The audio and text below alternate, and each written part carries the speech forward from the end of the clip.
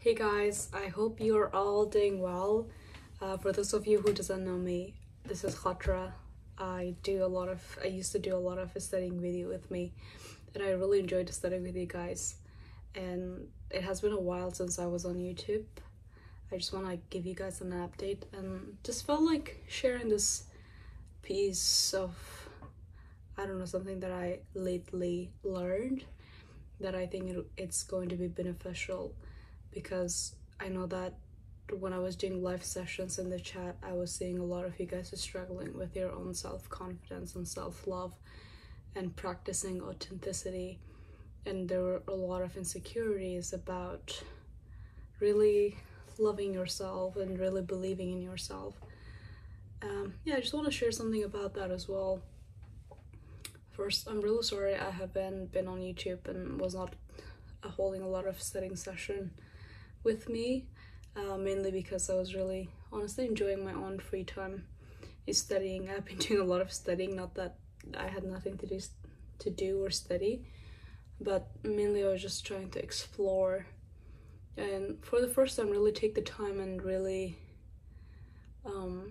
get to know myself a little bit more, and that is by being lonely, not lonely, but by isolating myself and reflecting a lot of things and how I can become a better person by getting to know myself better. And yeah, I feel like the last 2-3 months or 4 months, it has been quite a journey for me, because for the first time I really learned how to love myself. By loving myself, I think there's this concept of like self-love means what is the word for it? Self-love means you're narcissistic. Self-love means like you're selfish. But there's this beautiful saying from this book that the lack of self-love is selfishness. So if you cannot love yourself, that makes you be more selfish rather than if you love yourself.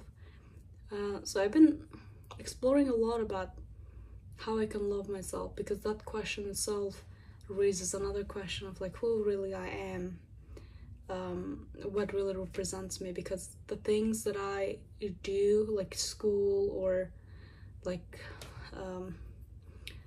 my nationality or my story, it is only part of who I am, but not entirely, because for someone to know themselves, they need to go inside themselves and question a lot of things to get to know themselves on a soul level, right?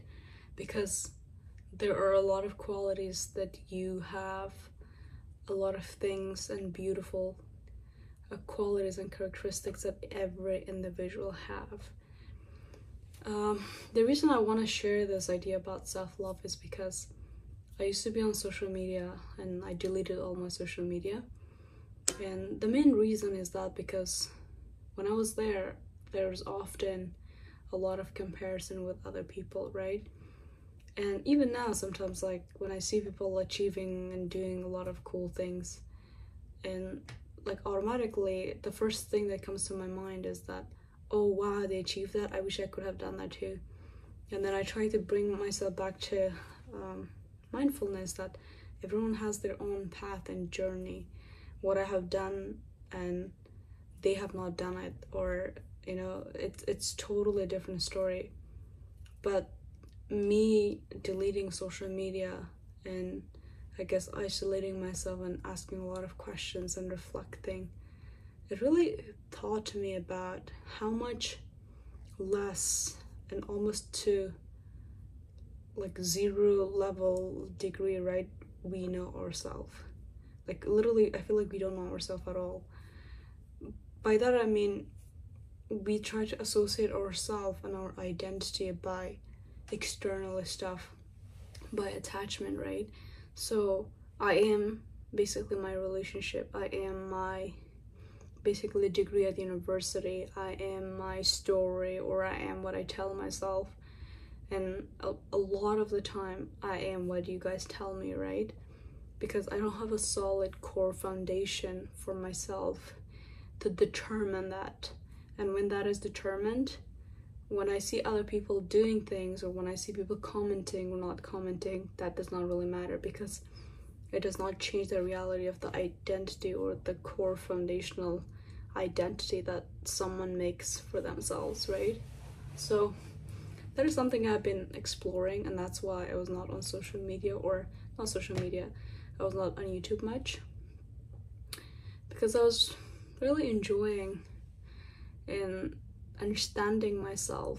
I was like listening, I was taking the time to listen to myself, listen to the thoughts and story that I feed myself, and question things.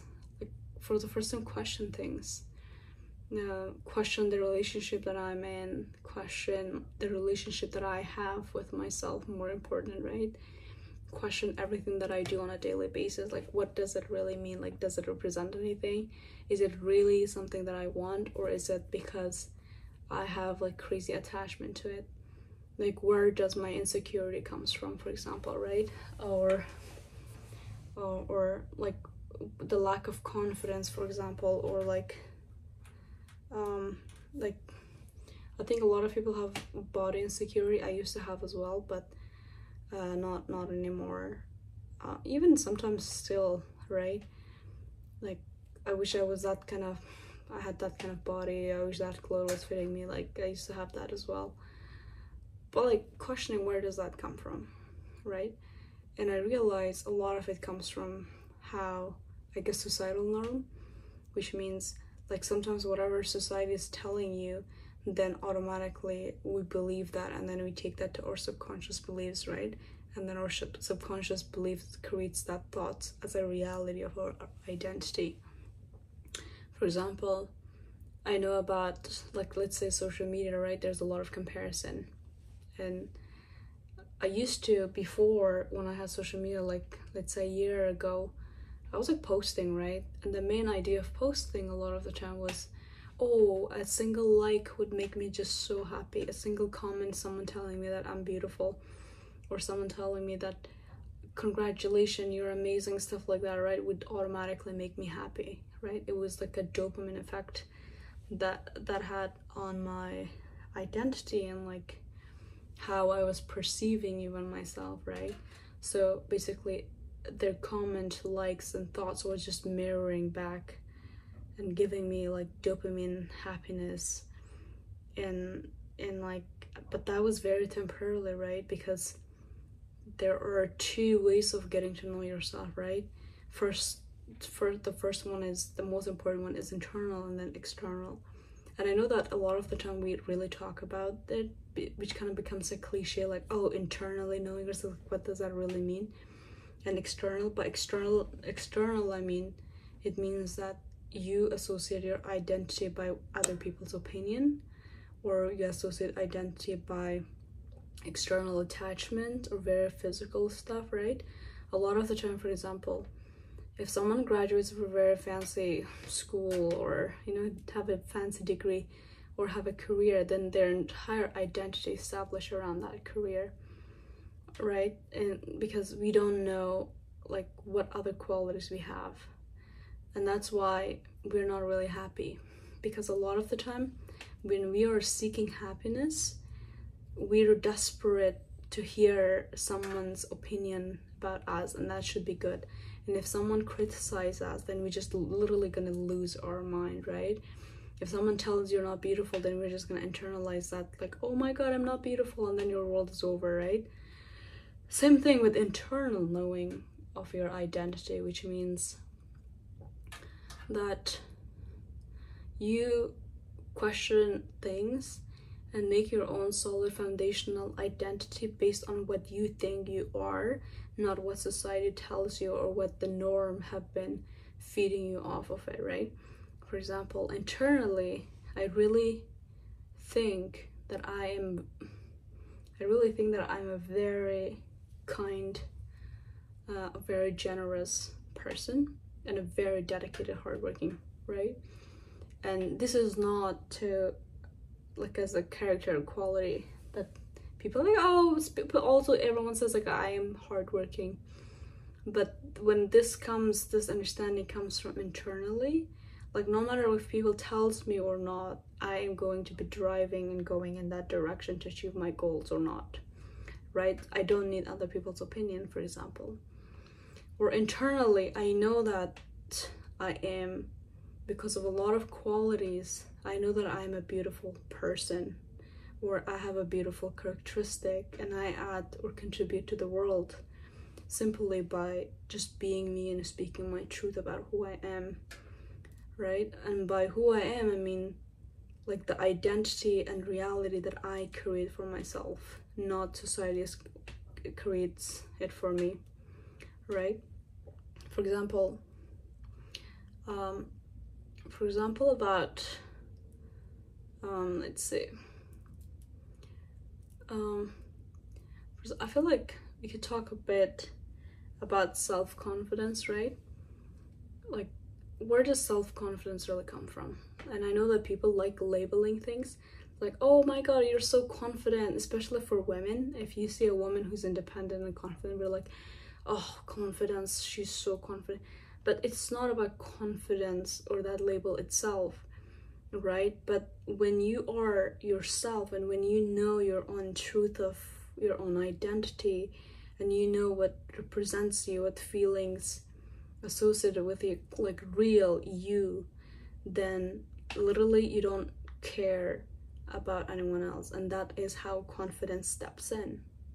It's not like you don't care, it's like you don't associate meaning to it at all, right? For example, for me, I am going to be who I am, and that is confident, speak my truth, and not allow someone else to walk over me, for example, or let someone else to silence me, or someone else to stops me from doing what I'm doing, or like stop me from being who I, practicing who I am, my authenticity, basically. And if I stand up to this person, right, then I never feel guilt, I never feel ashamed. In fact, it just is more empowering. Even if I get rejected, it's not like I did not get rejected. I did. I got rejected a lot. In fact, I got rejected recently too. But those things, like for example, rejection, right? That's another example. Or failure.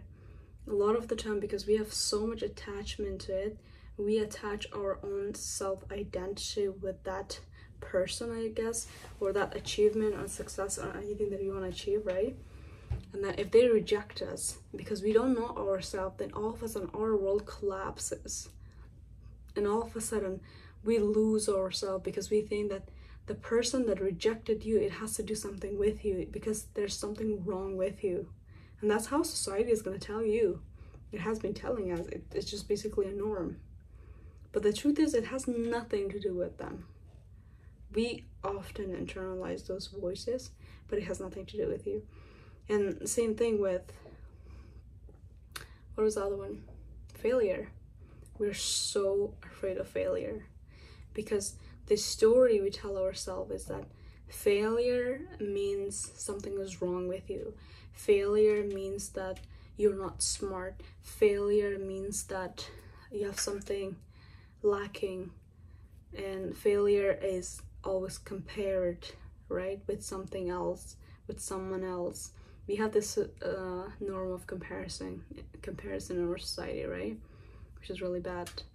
So when you know yourself or understand yourself on a deeper level, right, for example, like recently I got rejected, right, from something, and instead of me thinking that that is about me or even thinking about it as a rejection, I saw it as something I can learn. And that learning was to not internalize that there's something wrong with me or there's something about me that the person or a job offer or the opportunity rejected me, right?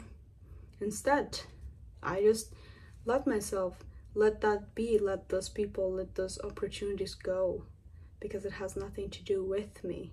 And I still maintain my focus. And I still speak my truth. And I still be me, whether I get into some program or not, whether I have these people that I want in my life or not, because it does not change my reality and identity. It does not change the foundational bridge, I guess, that I built internally, right? Because now that I know myself, because knowing yourself does not need validation from other people, like desperately. Like, there's something that I have to heal, and everyone seeks validation, right? And I used to do, like, desperately, right? But I learned that validation is okay from receiving healthy, good people in your life. But wanting to often seek validation, it's not, because it always takes you down, it haunts you. Because with seeking validation, there are always expectations, right? And then when those people don't fulfill the expectation, then you're the one who's always disappointed and feeling like really beat up, or feel like you're stuck, you can't move on, right? And that's when we cannot be ourselves, we cannot speak our truth, we cannot tell those people like, fuck off, like, what's, you know, it has nothing to do with you. Yeah, so if I want to connect it back to self-love, like recently I've been practicing a lot of those, and how I just want to be real me. I want to be khatra, and by that it means I'm going to be kind to anyone, you know, to everyone. I'm going to have my boundaries when people walk over, and I'm going to just say it to their face. You know, I'm going to speak my truth, and I'm not going to lose my confidence if someone wants to reject me, or if an opportunity wants to reject me, or if people don't validate, or people want to criticize me, you know, that literally, it feels like it's a wall. It's not going to affect me, because deep down I'm not those things, right? So by knowing yourself, that's what it means. Like, you know what you are and what you're not, and what you're not, you don't keep associating meanings to those things, and it does not really bother you anymore, because, you know, because you're not afraid to be that person, and you're not insecure in your body, you're not insecure in the kind of person you are, you're not insecure in what you do, basically, right? Because at the end of the day, it's realizing and understanding that everyone is on a beautiful, different journey, and everyone's supposed to contribute to the world in a different way. And that's how we change the world, not by one person, you know, digging in this illusion of, I want to change the world, and then, like, you wake up the next day, you just realizing that you can't change the world. You can't change the world. You can change the world by changing yourself first. And that changing starts from very deep within you.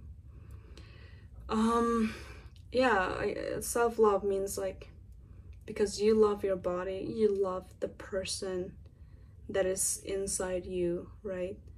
Because for the sake of that person, you want to draw boundaries. For the sake of that person, you want to protect your own energy and health. You don't want to internalize things. For the sake of your own goals, because if you want to achieve those goals, you need to have confidence. You need to have not let what people think or people's opinion affect you. You need to know what works for you, what doesn't work for you, and what people serves you and what it doesn't, and letting them go. And that is definitely something I'm working on as well. It's very hard, but it's a process, right? It's a process. Yeah, I don't know, I just wanted to share that with you guys, you know, just have a conversation and chat with you guys, and let me know in the chat below in the comment, like, what do you guys think about this? Have you thought about it ever, like questioning who you really are? Who are you without people's comments, without people's opinion? Who are you if you didn't have the family that you have? Like, who are you if you didn't have the job that you have? Right? Like, just see what you can find. There's no wrong or right answer, but I guess everything starts from questioning and exploring right there, right? And that's how you can find yourself. And yeah, I just want to share this with you guys. I hope you enjoyed the talk. I'm sorry the video took a little long. It took almost 20 minutes. But I'm gonna be updating, I don't know, like videos like this, and talk about my journey of like how I've tried to discover myself and be authentic and not care about what people really thinks. yeah, I'm gonna be holding more studying session with me soon because I'm getting my shit together, all of it, and so many good news that I want to share with you guys. And yeah, I hope you guys are well, healthy, and if you're not, I'm sending you love. I'm sending to all of you love and hugs, and just so you know that you are a very beautiful person. So allow yourself to find that soul, because if you ever literally, get to know yourself, you don't want to be anyone else. You just want to be that person that's in you already. And that's literally how I feel every single day, because I'm getting to know myself and just knowing how honestly of a beautiful soul and dedicated person and all those things I am, and I literally just don't want to be anyone else because I know how amazing this person is in me. By this, I don't mean like complimenting myself, but really knowing and believing that. And that is not coming from ego, but that is the truth. And of course, everyone has their own dark side as well. I do have, and I'm learning about it every day. But how can we embrace both dark and the light, or I guess the good qualities of you?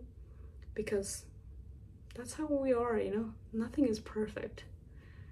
Or no one is perfect. Perfection, I think, is learning. You learn, advance, progress. That is what perfection is. It's not like you're just born to be perfect. There's literally nothing is perfect. Yeah, alright. I love you all. See you soon in the next video. Enjoy.